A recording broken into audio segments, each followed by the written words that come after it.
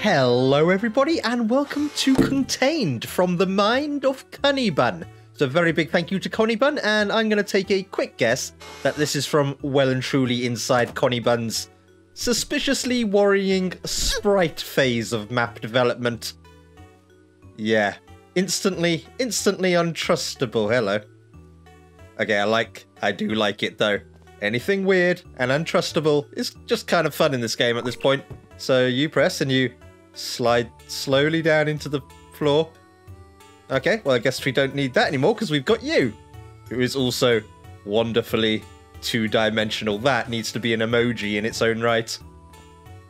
Yeah, Connibun's sprites are something I've only seen Connibun play with in the map before, and I don't trust them. I don't trust them one bit, especially based on previous Connibun map experience, back when they were known as Terrified of Ice Cream, and the sprites tried to eat you. So how do you work on a two-dimensional button? You are in fact two-dimensional. I probably shouldn't question that at this point. So, wait, where's it gone? Where's the cube? Oh, we're literally right on the edge of cubed, so that it in fact goes completely invisible.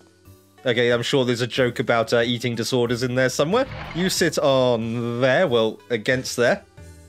The door freaks out, and you, again, immediately suspiciously untrustable. Hello, what's that say? Hi, I'm the Weird Core. You don't say, mate. Any particular reason you're shaking your core ass at me? Do you even have a face? Do you even exist from this dimension? No? Okay, sure. I'll leave you be in your interestingly wood-paneled corner. That looks a lot more like the voxel days of a map, right? Yes, a corridor which slowly descends into nothingness. Yeah, I'm sure there's only nice things ahead. Follow these. What do you say? Come here. Yeah, okay, let's listen to the voice. The lone voice in the dark void of nothingness. Come here. Here is somewhere down. Here is somewhere entirely different altogether. Here's some teeny tiny text. Everything is completely normal. Yep, of course it is. Hi, do you happen to have two-dimensional bullets? You got anything to say? No, you're just going to stand there and flicker at me. Oh, I pressed a button apparently. Okay. Hi. Pew pew. Aww. Even their attempts at killing you are adorable. This whole thing is oddly kind of cute. Ever so slightly less now. In fact, now I'm looking at it, the cuteness, it's cute, right? But cute in a way of, you know, the little girl who cuts the hair off of her Barbie doll. Slightly adorable and creative, but probably should keep an eye on that, right?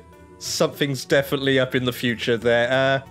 Okay, so somewhat normal reality of a test chamber in its own dimensional quality. We've got more buttons here.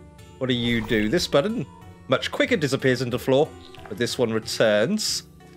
Do you do anything? I half expect one of these things to start chasing me at some point. Okay, I really like those. They appear to be very much enjoying the music along with the camera.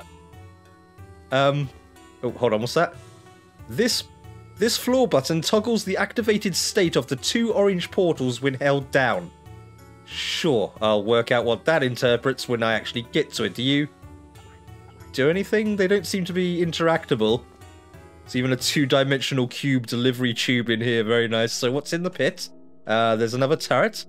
And auto portals, because, well, we don't have a two-dimensional portal gun this time. Sure, so into you. Into you lets me get up to there, sort of, if like that, but better. Up to here is another turret. This is not the way out. No, it's clearly not. This is clearly a wall. But again, everything is up to interpretation at this point. So there's the floor button we were instructed about. It toggles the state of the two orange portals. And some giant this way idiot indicator arrows into an ominous red glow. Okay, well that can only be good for me. What do you say? Ah, that's not related to that. That's the wall. Okay, so this button moves a blue auto portal to this angled panel. Him shaking his ass at me again. So go up there to where there's another one of those weirdly twirling mannequins. Yes, as a young boy I dreamed of being a baseball. Twirling, twirling, upwards towards freedom, and something along the lines of a quote I clearly don't remember properly. Yeah. Connibun might be another one of those creators where we have to start asking if everything's okay at the end. Sure. Right, button. The exit is up. The exit is up. The ominous red glow. It's just the walls. Okay, so the exit is up as indicated by the idiot arrows. What do? You weirdly let a cube come out of your side. Sure. And you're the only accessible floor button, so you want that cube to switch this over from the one on the floor down there. So launching, right? Launching three-dimensionally in a two-dimensional 3D space. Sure. I like these weird maps. Where did that cube even go? Is that it down there? Yeah, there you are. Hi, you're kind of hard to see from the side. Really like that, though. So you need to get up to that button up there. Let's swap you. Do you swap? You're connected to this, right? So you swap back to that one. So let's get you up to the higher level. Into the three-dimensionally two-dimensional pit and upper level like so. So I've got to chuck you against that to swap the panels round, right? That's not against, that's sort of on top. On top is normally what we want, not so much now. So the orange portal's up there now, and you've closed that off. Okay, so the orange portal's moved, but I'm still in a position of, like, flinging, right? So I can use this one. This one launch me upwards somewhere good towards the ominous red glow. That's a bunch of text that I'm not quick enough to read. It says it's the end of the map. Yeah, okay, then no idea what all the flying text in the void was trying to tell me. Rather easy, short and creepy, but didn't exactly feel like the sort of place you want to, you know, hang around in too long. That was Contained, released from the mind of Connibun. So a very big thank you to Connibun for that one, and very refreshing to see that the sprites aren't quite so hungry these days. Thank you very much for watching. Catch you later.